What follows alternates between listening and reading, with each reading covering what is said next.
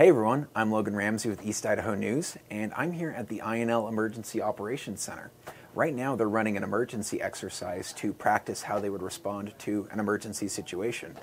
So we're going to head in here and check it out and see what they're doing.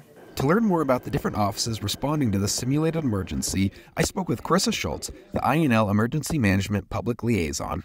In the command room, you have senior leadership. They provide support to the emergency director and anyone else who has questions about processes, offsite notifications, any type of emergency management-centric activities. In the public information room in the Emergency Operations Center, that's where all of the official information is gathered to disseminate to media, the public, and stakeholders. Schultz told me about the Joint Information Center, which is also located in the same building as the EOC.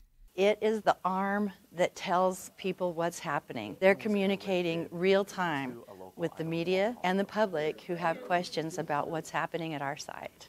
In an emergency situation, it may feel like information isn't coming fast enough, but there is a reason for that. Our biggest concern is really less about the time factor, but more about the actual information that's going out and that it's accurate and factual. INL even made the effort to close out the practice response with a faux press conference. Employees posed as reporters, and we asked questions as if the scenario had actually taken place. Well, I think you practice something, you get better at it, right? And I think all of the different groups across the site take it seriously. A lot of the subject matter experts that came up and spoke, they don't do this every day. They don't speak in front of a camera. This is a way for them to practice in sort of a safe environment, but in an environment that is as close to realistic as we can get it. The vast majority of emergencies at INL are wildland fires, so I wanted to go out and meet the people that tackle those emergencies head on. One of them is Fire Chief Jim Blair. This is our team.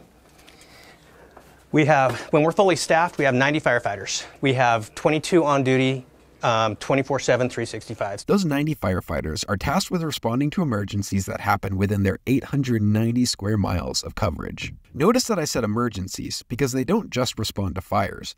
The department also answers EMS calls. Our firefighters have to be trained to a high level to be able to handle pretty much any emergency that gets thrown at them. The department's 20-year average is about 5 wildfires burning about 14,000 acres a year, and in order to fight those fires, firefighters need an efficient way to move water across the desert. Water shuttling operations on the desert is very difficult, and it takes a lot of resources. This is a 3,000-gallon water tender.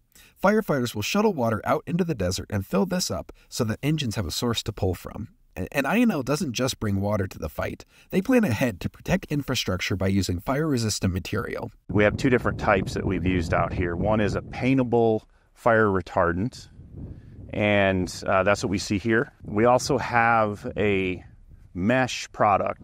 When a fire blows through, it expands at a very rapid pace and prevents the fire from doing any damage to the pole. Using this material helps keep firefighters safe while also equipping them with another tool in their toolbox to protect critical infrastructure. Through this training and qualification of the Emergency Response Organization, they are teams.